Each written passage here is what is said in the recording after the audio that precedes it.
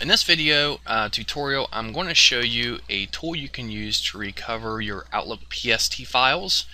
And if you want to download a version of it that will allow you to scan your computer to check for these files and see if they're recoverable, you can go to olrepair.com and you can download it free here.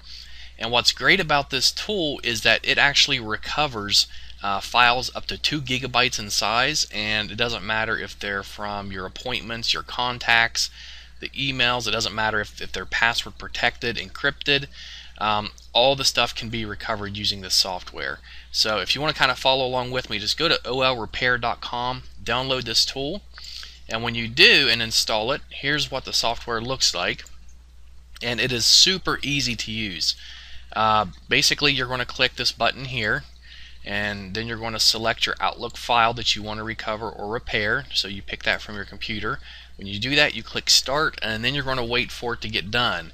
Now down here it says it may take several seconds to a few hours to repair the corrupted PST files. Normally it takes less than an hour. It depends on how big the file is and what all you're trying to recover. But once it's done, it's going to show everything here for you. It's going to list everything over here and categorize it just like it does in Outlook. And it's also going to show you down here how many of each it was able to recover. And then once all this is done, you simply save the record or the recovered file, and you're done with it. That's it. And then you can import that straight back into your Outlook.